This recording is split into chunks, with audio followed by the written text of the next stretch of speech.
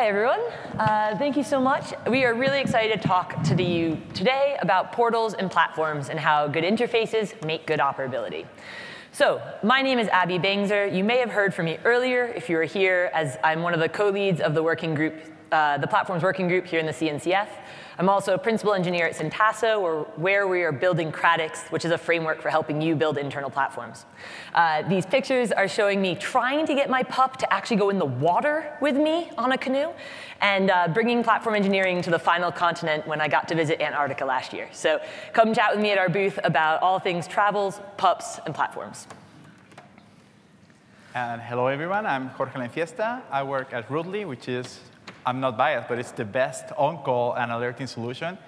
And I am also a certified sommelier, so that's why you can see me picking up grapes. And I got into road biking this year, which means I have less friends, but I'm cooler. Yes.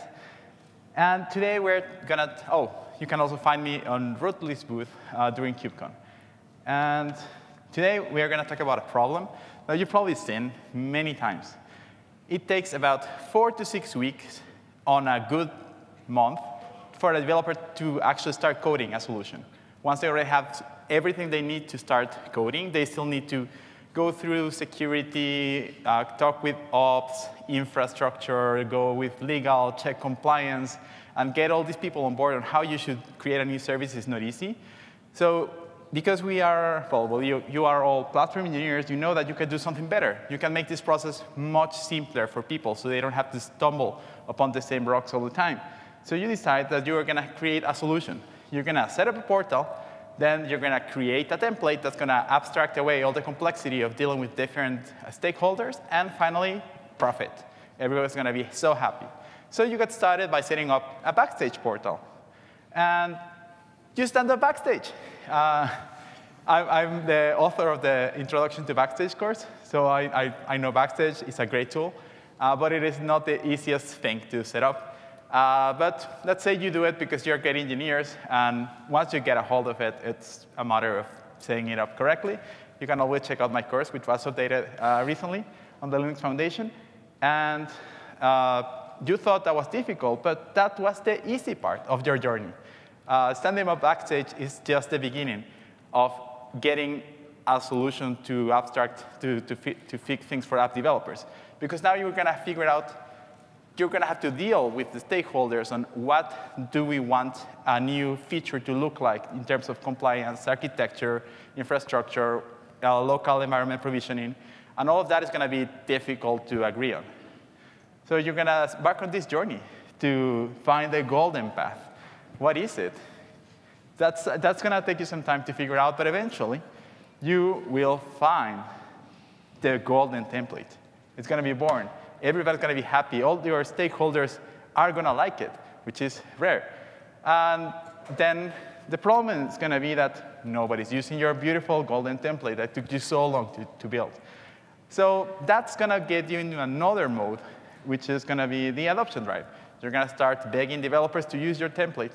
And it's not their fault. They're already busy doing many things, rushing with deadlines and using dozens of tools already. So if you just show up and be like, hey, you have to use this new tool, they're going to be like, sure, yeah. So you need to convince them that there's value in it. And thankfully, we have an incredible panel later today on how to drive adoption. There's going to be a few strategies on how to do that. So definitely check it out. I think it's one of the most interesting challenges in platform engineering is building it and then getting people to actually use the platform that you built. And let's say you attended the panel. So now you have a huge success. Everybody's using your beautiful template that has everything solved for everyone. So now you use the Backstage scaffolder to create this template. And every of your new services uses this template that has automatic compliance, security, testing, local environments, everything you ever wished for is already encapsulated there. The problem now is that, oh no, there is a new liability that was introduced in a version or discovered in a version of the thing, one of the dependencies listed in your template. So that means that now all of your services are liable to this vulnerability because you built it all with this one template. So this situation is kind of dramatic, but it's not always like that. At the end of the day, the code that gets generated by a template is just code, and it's going to get stale. So you need to plan for upgrades. It's always going to be necessary to plan for upgrades in your software, no matter how you build it, either through a platform or manually. But how? How do we build for the future when we use templates? Well, it's important we go back to the start of that story. The goal was to help engineers get moving faster on delivering business value through building software. Now, the solution that Jorge just described helped people get started quickly, but it didn't build with the future in mind. In reality, day 1 is only a single day. Day 2, 2,000, and more are many more days of actually supporting things over time, so we have to build with operability in mind. What is operability would be the next question, the next fair question. And often operability is thought about as just BAU, business as usual. And Steve Smith's quote here lends itself to that. It talks about increasing reliability and reducing operational load. But I'm doing Steve Smith a disservice here because his quote actually goes on to also showcase how operability can build for the future as well. It can build in the ability to increase feature development on software. So reality is that operability is more than just making the thing that already exists work well. It's about thinking about your past, your present, and your future. And we're going to be talking about how you need to build with all 3 of those phases in mind from the very beginning. So to do that, we want to dive into operability at a little bit of a lower level, because it's quite a high-level term that people throw around. And we're going to use 3 other ilities, or quality attributes, that we think are a little bit more descriptive and build together the picture of operability. The first is going to be maintainability. With maintainability, you're kind of looking at the past. Your existing software, what does it look like to support it? The second we're going to look at is usability. This is sort of your present. What does it look like to allow for adoption? What does it look like to reduce the toil and the load on the team to support that software? Because it's just easy for people to use. And the last one we're going to be talking about is extensibility. And with extensibility, this is obviously towards the future. How can you build something you couldn't even imagine on day 1 easily and affordably as you move forward? So let's jump right into maintainability. So maintainability's definition is probably the closest to just what people think operability is. It's that business as usual, keeping the lights on piece of work. It's about taking existing users, existing tools, existing software, and getting it working well. If you're unsure if you're doing work towards maintainability, some of these activities might ring a bell. So maintainability type activities often have to do with things that your users will never witness, but make a very big difference on having that software be able to sustain over time securely and scalably. So upgrades, performance optimizations, bug fixes, patches, and those kinds of things. So when we talk about maintainability, it's good to know the concept, but let's illustrate it further with a specific example of a challenge that you can find in this realm. So a challenge that we can talk about is the one that was introduced earlier in the story, which is that your software is fine, but you need to update some database patch version because there was a new vulnerability and you need to patch it as soon as possible. So the task that you need to complete in this case as a platform engineer is to identify who's vulnerable in the first place, so you know what is the scope of the problem, then stop new vulnerabilities from happening, and finally, fix the existing vulnerabilities in your ecosystem. And in this talk, we're going to be going through how do we tackle these challenges in a world where you have a portal only, which would be Backstage, and a world where you have a full platform operating behind. And to get into that, I will just briefly talk about the Backstage architecture from like this eagle-eye view, which is basically you have a UI that is composed of several plugins. So Backstage is a framework of plugins. Everything is a plugin, and every plugin has a backend component and a frontend component. And the UI is conformed of several UI components. They are all coded in React. And then you have the backend, which is Node.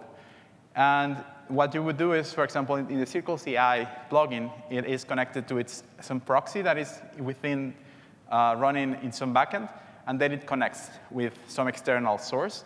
And in the case of the scaffolder, it's something similar. You have a UI that the user actually uses on the portal, that has a backend that does all the things like pinging into external services we needed. So with that context, to tackle the challenge that I described a little bit earlier with a portal, what you would do is to disable first the scaffolder template so it doesn't spread anymore, so your people stop using that template that has this kind of vulnerability built in. Then you can check the catalog. You can use the Backstage catalog API to query all the services that were created using a template. And then from there, you have identified who's impacted.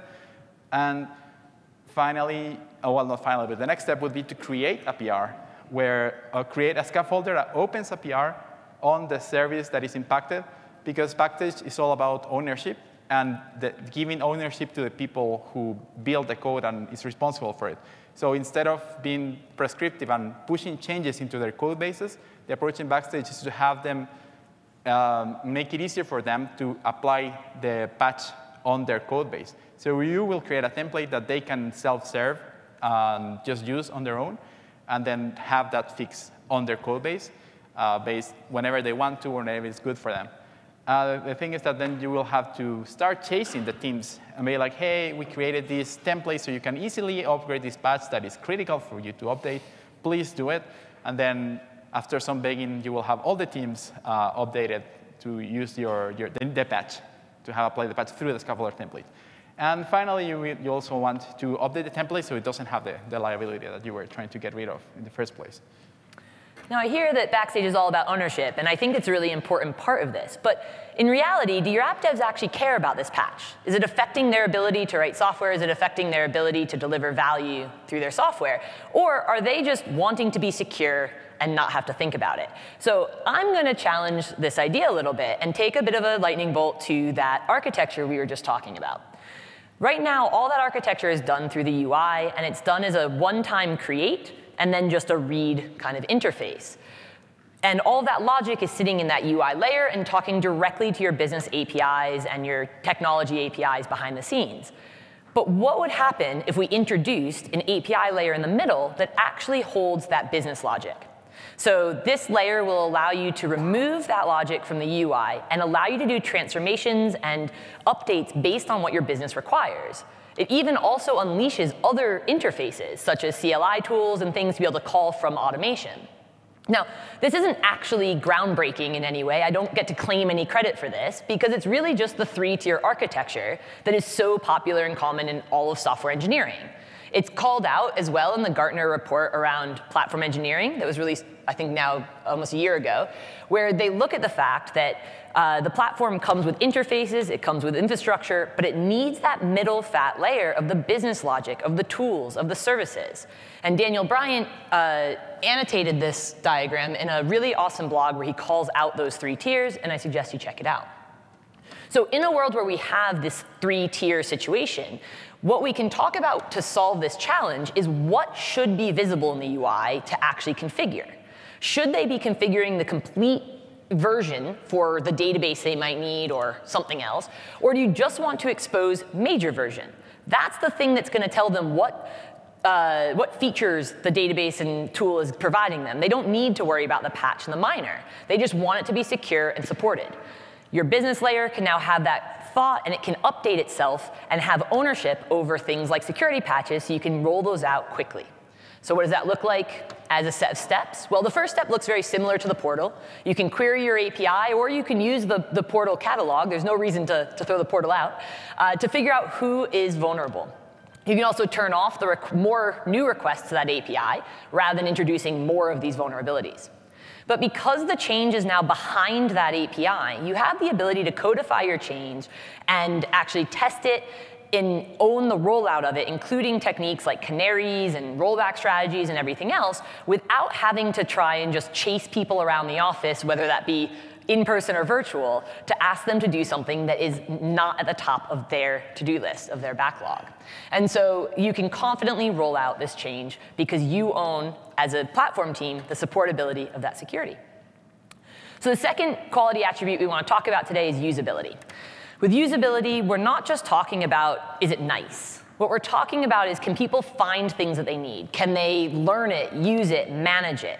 Usability is more than just is it nice or does it look nice? And it's all these things. It allows for adoption to be a lot easier process. And it also allows you to reduce your support costs, because if people can onboard easily without talking to you, and they can teach others around them because it's easy to understand, it's a lot lower cost. Some of the activities you might already be doing today, even if you don't think about yourself doing usability, is you might be thinking about who's actually trying to use your software. If you're building a platform, you're probably thinking about the app developers. But the platform is a platform. It has two sides to the market. It has people trying to provide services and people trying to consume them. So it's not just the app devs consuming, it's also those producing. Have you been thinking about them? But aside from just understanding your user base and their need for usability, the things you can do to improve it include things like delight features, where you aren't actually providing new functionality, but you are smoothing people's journey, making it easier for them to understand. Little tool tips to explain stuff, things like that can be helpful. And then in addition, you can enable customization, which will allow people to build what they need to on top of your service, because it's easily extensible and usable. Yeah, and as Abby was saying, usability is not about making it pretty, and it's about enabling more people to provide things through your platform. So let's look at a challenge that we can, that I've seen quite frequently happen in the Backstage ecosystem. It's like, let's say that you already have this popular portal or platform that people are going to get what they need for development. So it makes sense that the analytics team also wants to jump on board and provide their services to other app developers or other teams through the portal that you already have. So that may look as providing them with easier tools so they can adopt the metrics easily. So let's say you have several teams that build websites. So all these properties will need to keep up to date with what the analytics is putting together. So they can go and grab this from scaffolder template, for example. I'm getting a bit far ahead. But let's say that there's some tasks to complete in this challenge.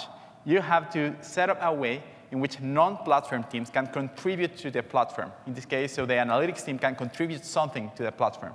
Then you have to make it, you have to enable some way so change can be pushed to existing specification, because the analytics team is probably not going to have the final solution forever. They're likely going to have to update it, so then they will have to give updates to all of their customers as well. And then the platform also needs to be able to provide visualization, because we don't want to end up giving developers dozens of tools. Instead, you want to centralize it into a one tool, so you reduce the cognitive load on developers by saying, oh, I can grab that from the analytics teams and also check out the analytic results on the same platform. That's kind of the ideal. And in a portal-only experience, what you would do is that you can enable the analytics team to set up a scaffolder template that will open PRs to the people who have properties in which they want metrics installed. So they put together this scaffolder, and then it's going to be readily available on your Backstage portal. And then any team that has a website can just fill in a few forms, and they will have the code ready on their website. And the thing is that the analytics team will have to make it known that this is the option that they have to go for. That means doing a little bit of adoption drive on their own tools, so other developers are aware that this is an option now. And the next step is more complicated, because the analytics team will have to manage somehow the code bases that install their trackers. So they need to find a way to keep them up to date, or knowing which one is lagging behind. So it's a challenge that doesn't have the clearest solution right now using Backstage alone.